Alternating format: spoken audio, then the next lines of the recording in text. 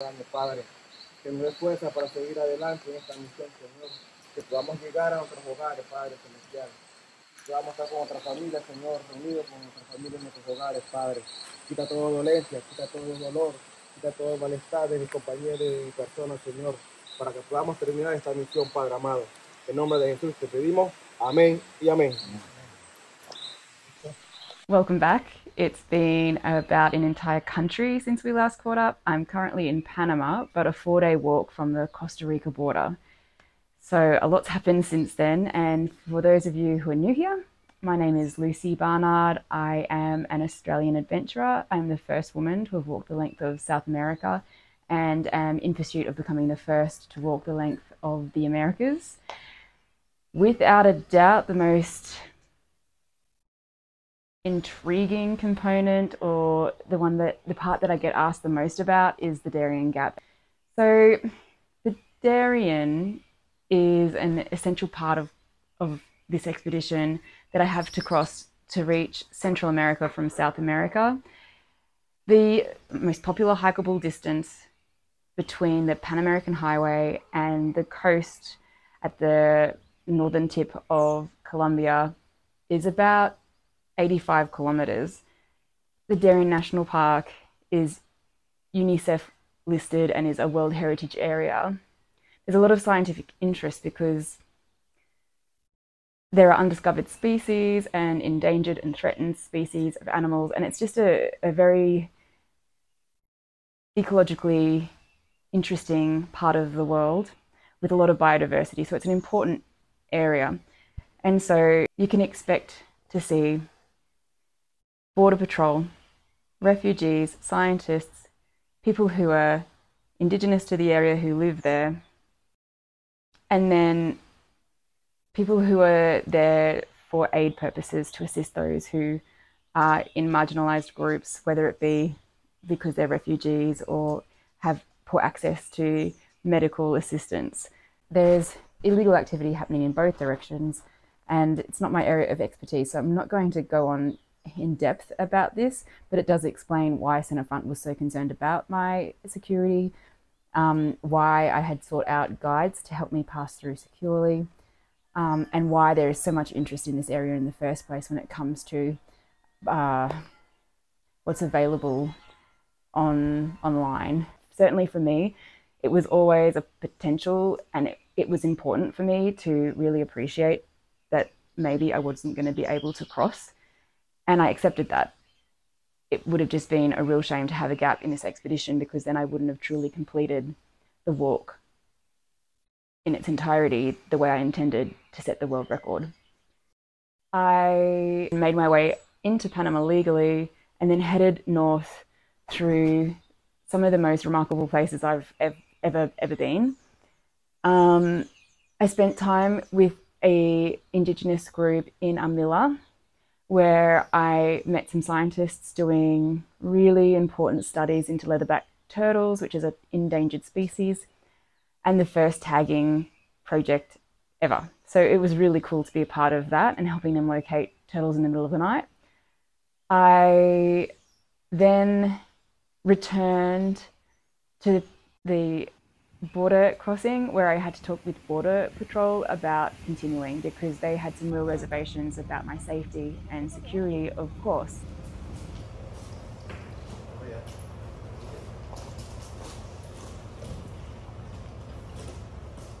I met with the Director General of SENAFRONT, who is in charge of border control, who really understood what my ambition is and the commitment that I'd already made to reach Panama, and decided to support me by providing me with an escort team to walk along the trail. And for them, it wasn't really use of their resources, because they patrol this area anyhow, and they were due to take that route and check out what's going on in that area. So we all headed back to a point that I had progressed to, and recommenced the walk from that point.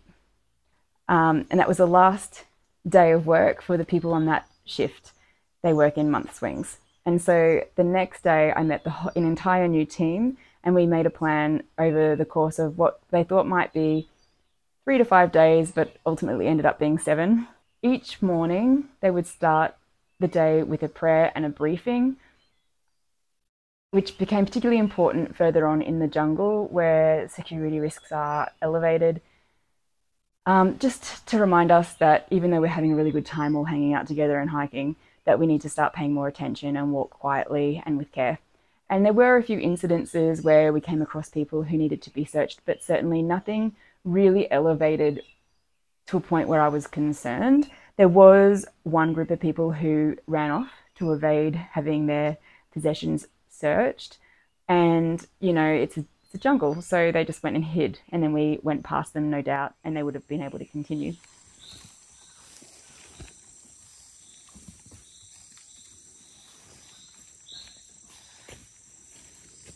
Venga, venga, venga. Venga. Fueron. No corra, no corra. Tranquilo.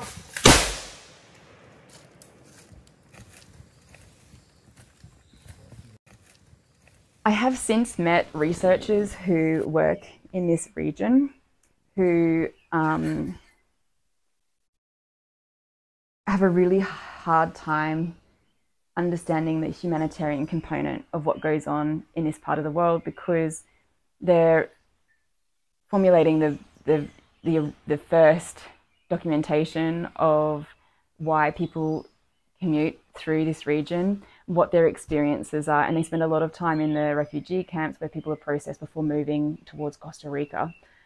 It's a complicated area, and I would recommend anyone that wants to visit to really do some research beforehand, but it is also a national park, and there are operators in this area, not necessarily where these hotspots are, but where you can go and experience a hike and get to know the culture, visit Indigenous groups, and have a secure and safe journey.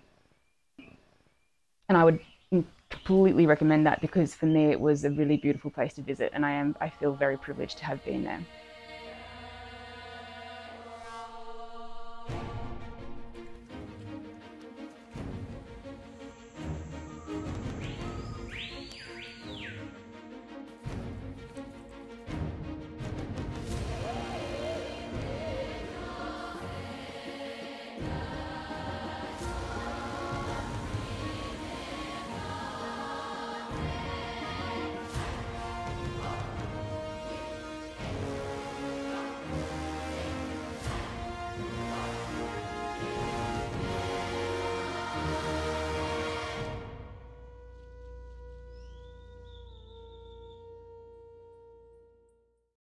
Things that caught me by surprise on their journey were stopping in villages and meeting local people who were really generous.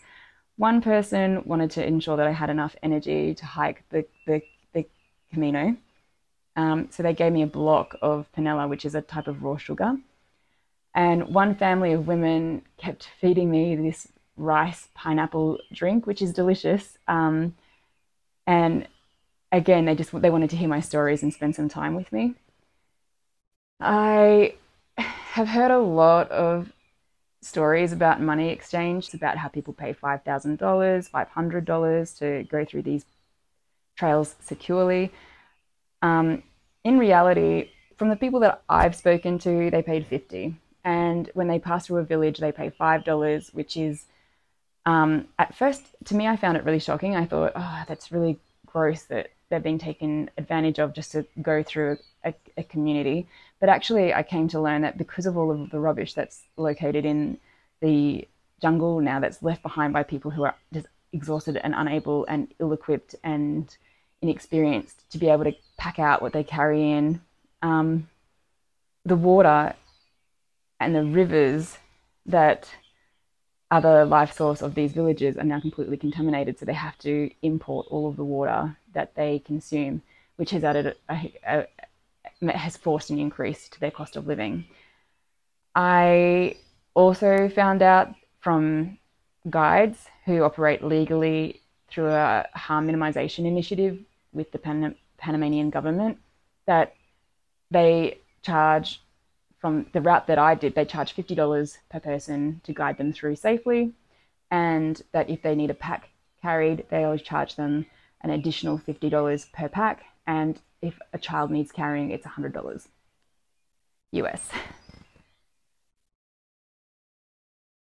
I think I was quite surprised by how organized that was, and also how cheap in comparison to the stories that I've heard.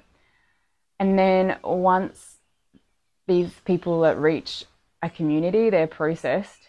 Now, I went through a low traffic area, so to me it looked organized and people were in really good spirits and really excited that they'd made it through. But I know that from people that I've spoken to, people who go through the mass area where there are 500 people arriving every day, it's a whole nother story. And it's just really difficult to manage, and is still quite a nightmare because it's just too many people to manage well. But once they arrive to these areas, the communities have what they call lanches, so wooden boats that carry them down the river to the Pan American Highway, and from there they're able to board onto buses for $40 per person. They're then taken up to a place near where I am right now, close to the Costa Rican border, and are then taken to the border crossing and are processed through special lines so that they're able to continue their journey up towards the United States. I haven't seen what happens from there on out, obviously, because I'm still here. But that is the journey for those people who arrive in that manner. I mean, for me,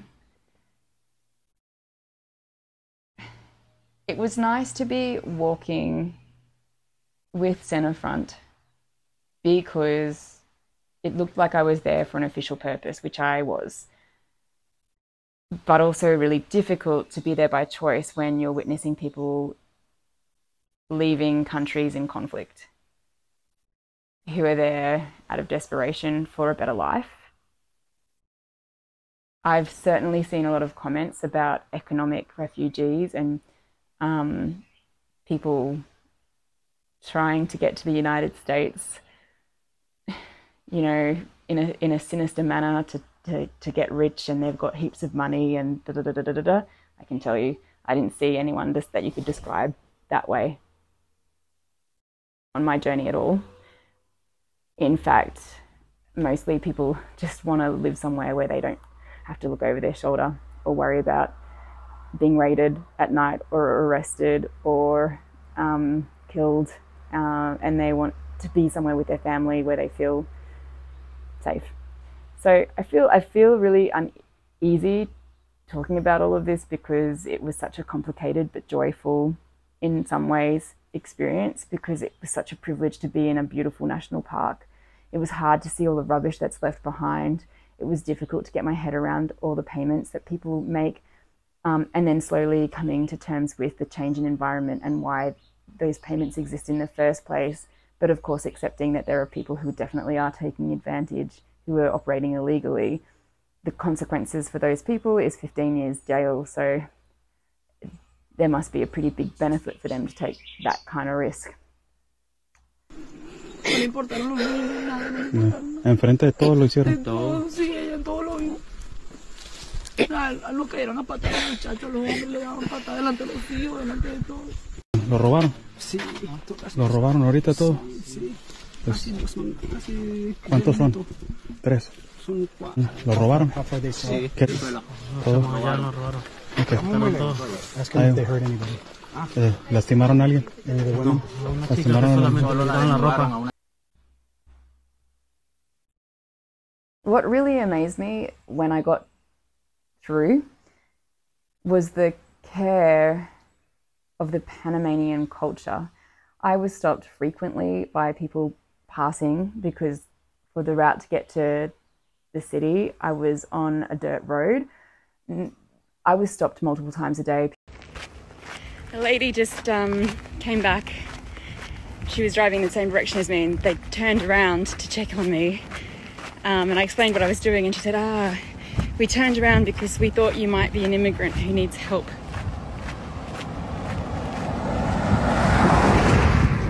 People were giving me Powerade and drinks for hydration and water and food and just checking that I was okay. People allowed me to camp behind their houses so that I was more secure. And I just find generally that the culture here is a really curious one.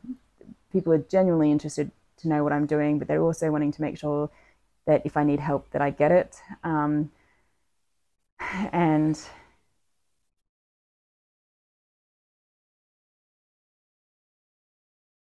I really hope that I can come back one day and give back to help clean up and protect the wilderness areas that have been so heavily impacted by the migration routes.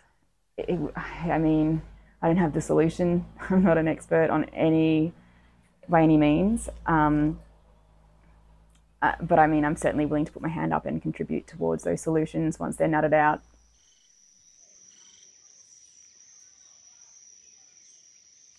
Moving on to the Panamanian Trail, I would highly recommend coming through Panama for a hike, because for me it was a really beautiful place to visit, and I feel very privileged to have been there.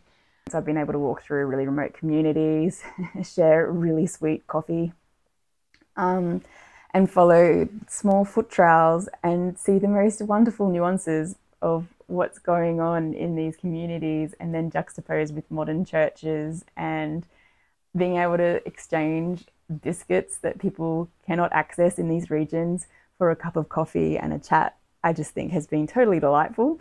There's been a lot of wildlife. I have seen heaps of birds, heaps of snakes. I would highly recommend snake gators if you're coming through this region. None of them have been aggressive that I have seen though. There is one type that I'm glad I haven't seen, because I hear that they are quite aggressive.